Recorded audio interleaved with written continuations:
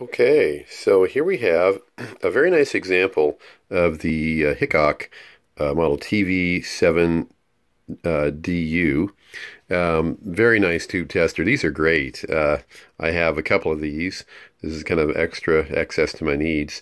And so this one is in gorgeous condition. I'll give you an idea by going over here slowly. And hasn't been used much the last few years. I did bring it up slowly just in case, and I wanted to show you how clean it was. I don't know if you can see that or not. It says it was calibrated by the Army, and it was repaired at some time in 1980, as I can see on that little repaired label there. And it has these high riser little sockets here for the main ones that you test most of the time. So we do have a tube in here. I'm going to do a real quick test for you to show you.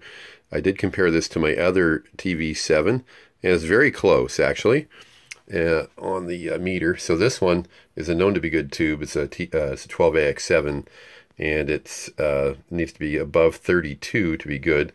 Here, first I'll show you the line voltage, which to check the line voltage, it's an adjustable thing. You just press the button here, and as you can see, I've already adjusted it over there. The adjustment is down right there. So once again, as you can see, the line is adjusted correctly. So on this particular tube, you get the settings here that are correct, which I have for this tube. Simply press the number 3 button on this particular tube, and there you go. It shows it about 64. Do that again. Maybe 65 even. And this particular tube is supposed to test good at 32. This is a new tube, and so that's just the one side. Test. There's another side of a test to this one, which you just simply change the settings on the switches and set your bias correctly, your voltages, and so forth, and that's how you do it.